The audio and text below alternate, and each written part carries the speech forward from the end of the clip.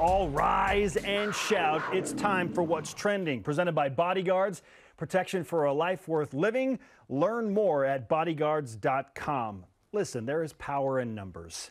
And there are some things we are looking at as they relate to statistics and numbers to be watching for as BYU welcomes Wyoming. For the first time in 6 years, these teams will meet tomorrow night at LaVell Edwards Stadium. So we'll go in depth with our game notes, Jarom.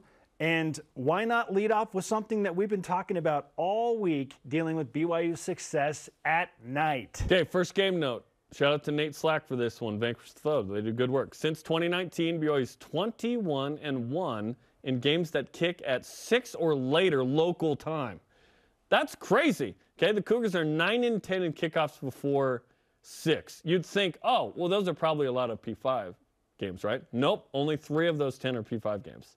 And a lot of those lost. UAB, Boise State, Coastal Carolina, Hawaii, San Diego State, USF, Toledo. So like quality G5s, but still, BYU's got to win those. Only 2 of those 10 are at home before 6. 9 of the 9 wins, 1-4 versus ranked teams before 6. But Saturday's game is after 6, so BYU's all but locked it up. The one loss was in 2019 to Utah. That was a very good Utah team that got ranked as high as 5. So has BYU already won the game against Wyoming before they even played it? Well, by the numbers, yes. you're telling me that BYU has like a 96% chance of winning the game if it kicks after 8 over the last. Which is an A in almost every class, right? That right? is unbelievable. My Spanish class junior year, 96 was an A. What? So if you were late, you'd get 2% off your grade. So if I was late, I just wouldn't show up. But anyway, BYU is the Georgia of teams that play at night. It's crazy. You know what I mean? BYU's unbelievable. So has BYU won tomorrow already? Yes. BYU's already won the game. Jarom, I mean, 21 out of 22 games you've won that when you kick after 6 p.m. Why would BYU time? ever kick before 6 Seriously. at home outside of the SCF game live on BYU TV? 96%. That's unbelievable. And what you're telling me is if it kicks before 6, BYU's got essentially a coin flip, 50-50. We don't know. Well, are you worried about? One can't help but look ahead in the schedule, right? Are you worried about Notre Dame? It kicks before 6 local time. Mm-hmm. What is it, 4:30 Vegas time? Yeah. Okay, Yep. so just before 6, 50-50 game. But you know what? That feels like a 50-50 game anyway. It does anyway. Yeah, so I'm not so much worried about that one. I am very interested to see what ESPN decides to do with Arkansas coming to Provo on October 15th. Hopefully at 15 Will that Mountain. be Big 12 After Dark with BYU hosting an SEC team? When we say Big 12, what we just mean is BYU. Yes. There's no other Big 12 team that's going to do this. They're the westernmost new team, right? Yes, hopefully Arkansas is late. Liberty, we hope, is late, but probably not because it's East Coast. East Carolina is a 6 Mountain start, so that's good. That's the cutoff, right? TBA for Boise State on November 5th. Hopefully that's late, too. Utah Tech is early. That's FCS, no worries. Stanford, I wonder if that'll be a Pac-12 network game late.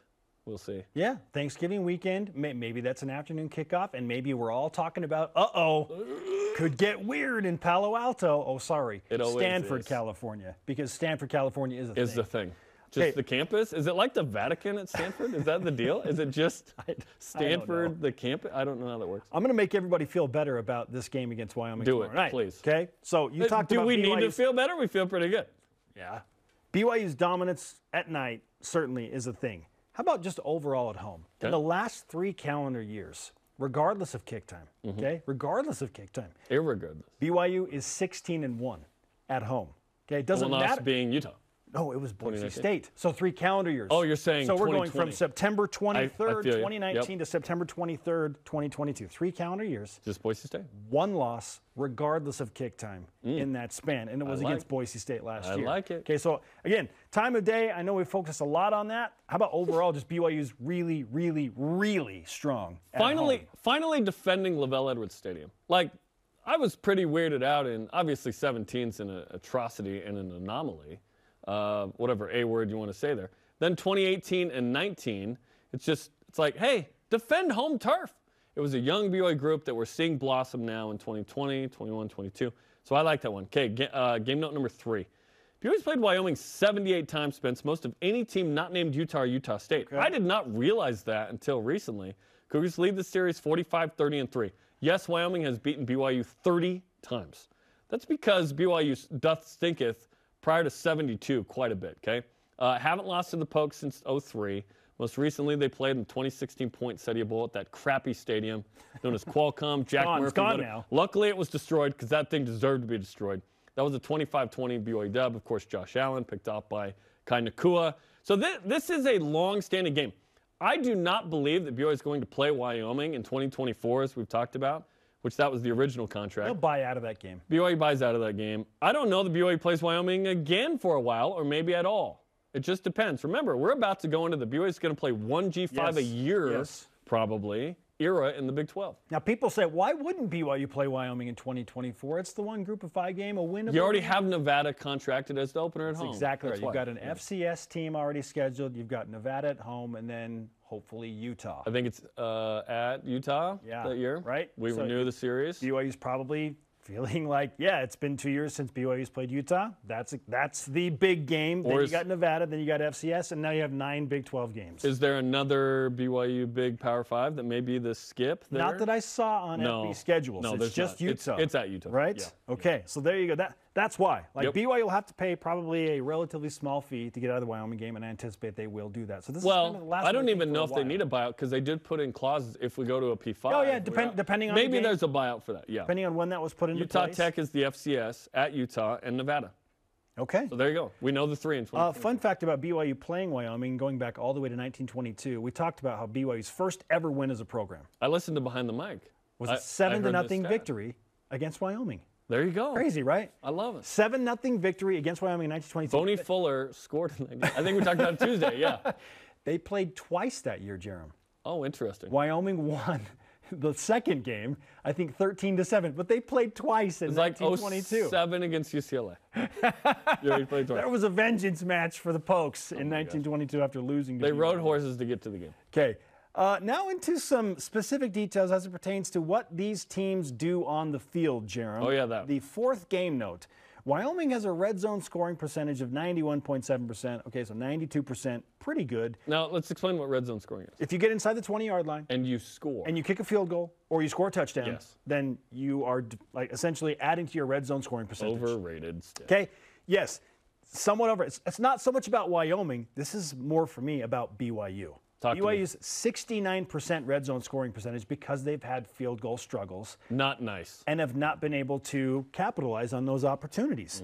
So I am watching closely on Saturday night if BYU, when they get into the red zone, they can finish drives, and if Jake Oldroyd is coming out and converting on potential field goals, especially those short ones. Because Jarom, he missed 2 in the Baylor game in the red zone. Yes, his 3 misses in a row are between 30 and 39 yards. Those are absolutely makeable. I would say anything inside of 45 for Jake Oldroyd is like... It feels pretty much like, pretty automatic. He's going to make it. Until the last 3. More into your number there. So of those 9 scores, 6 are touchdowns. BYU's 6 is 90th in the country. 46% to 113th. Not good. BYU has, you don't have to get in the red zone to score a touchdown. Certainly when you get there, you need to score a touchdown the majority of the time. I would say you need to be in the 80th percentile, you'd hope, in terms of touchdowns. Scoring, it's like, hey, how about it be 95%? Yeah, you could be field goal happens. You could be 100% in red zone scoring and only kick all field goals, and that's not good. It doesn't matter. Right? But BYU has scored 5 TDs outside the red zone, meaning you score 21 plus. Big play. 2 of 50 plus. Puka Nakua, Christopher Brooks are those 2. So hoping for more consistency inside the red zone. Okay, number 5. BYU averaged 2.5 yards per carry the last 2 games versus ranked teams. That's not great. BYU put up 8.4 yards versus South Florida. I do not expect that number against a stingy Wyoming defense. I expect that BYU to split the difference there. Be about 5 yards per carry against Wyoming tomorrow. Okay, 5 yards per carry. Yes. All right, we think that they're going to go 150 plus as a team, speaking of BYU. Yep. Right? Yep. So if you have 30 combined carries, 5 yards a carry, there's your 150. More explosion. Okay, just there will in be the run game. Hoping that we see an explosive play from either Chris Brooks or Lopini Katoa, just something behind that offensive line. Yeah, BYU's going to be like, oh, Wyoming's good, but this ain't Baylor or Oregon. Like, get it done. And to your point, stingy Wyoming defense, we brought this up yesterday as well. Wyoming's giving up only 123 yards on the ground per opponent thus far. That includes an Air Force game. Which is like that's kind of weird, right? Yeah. Like Air Force, typically you think, oh, they're going to run for 200 plus. Oh, 300 plus. Like, that's what they do. It's Air Force. Yeah. Okay, another interesting thing to watch, BYU's run game against that Wyoming front. Now, the final game note I'm going to present is back to special teams. I talked about some of the field goal inadequacies, especially in the red zone.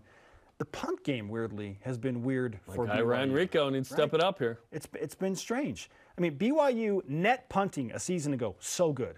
43 yards per punt net punting. Net meaning ago. you kick and cover there. And cover, yes. Yeah. I mean, just one of the best teams in the country. AKA, they don't coverage. have a return typically. Yes, Yeah. because he's ripping off, on average last season, 48-plus yards per punt. This year, through 3 games, BYU's net punting average is 36.6 yards. And I know you could say, well, it's only like 6, 7 yards difference. Like, how big of a deal is it? It's a big deal. Yeah. Like, no, average field position is a big deal. We point at BYU and Ryan Rico as being a weapon. Like he's so good at pinning opponents. I would say he deeply could be nuclear at times. Ripping off bombs of punts, right? No pun intended with the nuclear and the bomb. Okay? I think you meant. But 36.6 yards, I'd like to see that up towards 40, if not what it was a season ago, 42.8. Yes, 39.9 is not good enough on his average as well. Long of 48, 0-50 plus, only 2 of the 8 inside the 20. Weird. Ryan Rico's got to be better. Jake Oldred's got to be better. BYU's given up a kick return for a touchdown. Special teams need to be special. Right now, it's just a team. All right, Jarom, let's keep this rolling. Game day guarantees. Yeah, with some more numbers of sorts. We hope big numbers from certain people in these guarantees. You've been good in game day guarantees. Hit me with 3. All right, number 1, Lopini Katoa will score a touchdown. He's been a group of 5 opponent killer. We hope he's all-team killer. Lopini Katoa, the G5 killer. He will get into the end zone. His impact will be felt tomorrow night. Number 2, BYU will hold Wyoming to under 300 yards of total offense. So back to the first 2 games. Yes, like that trend will return, especially at home, at night, Lavelle Edwards I Stadium. like that you're saying it because maybe it'll happen. Okay. Unlike 300 yards or fewer of total offense for Wyoming, and BYU will score 40-plus points. They go big time. I hope you go offense. 3 for 3. I really do. Okay, here's what I've got. 1, Christopher Brooks will rush for 70-plus. All right. I was going to say 100. I was feeling good on that, but I was like, last 2 games have been a struggle. Let's go for 70. Well, Peeney's the G5 killer, so maybe he gets some more run, too. Cougs cover. Okay. BYU wins by 23-plus. All right. Whatever that number ends up being, right? Okay. And then Chase Roberts will score a touchdown. Chase Roberts will return to get one in this Back into the end zone. Because TBD on Puka and Gunner. Yeah, especially if those guys don't play. If those guys are out again, which honestly, I'm fine with them being out for this game. I would like to see them next week, a tune-up for Notre Dame against Utah State. Yes. So those are my 3 that I will probably go 1 for 3. Yeah, Chase Roberts, Cody Epps, Keanu Hill, Braden Cosper, they got it covered against Wyoming. Isaac Rex. Absolutely.